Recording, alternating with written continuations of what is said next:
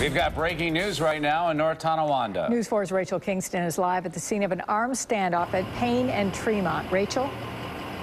That's right, Jackie. What we can tell you has happened since we spoke with you last. The scene has really ratcheted up here. You can see behind me the SWAT team has been called in. There are about a dozen SWAT officers on the scene standing by right now. A lot more people out on the street, too, despite the fact that City of North Tonawanda police have put out an automated phone call warning people on the block here to stay in their houses. We understand there's a man in a house down the street from here with a rifle. He was holding what I believe his girlfriend and 3 children hostage a little bit earlier. He has since allowed them to come out of the house. They are safe and unharmed, but police are still trying to make contact with this man. As I mentioned earlier, an automated phone call went out to residents in this area warning them to stay in their house, that it is a very dangerous situation. But as you can see, a lot of people not listening to that, obviously, out here looking around, just trying to get a look at what's going on. And we will let you know what's going on here. We'll continue to keep you updated throughout the evening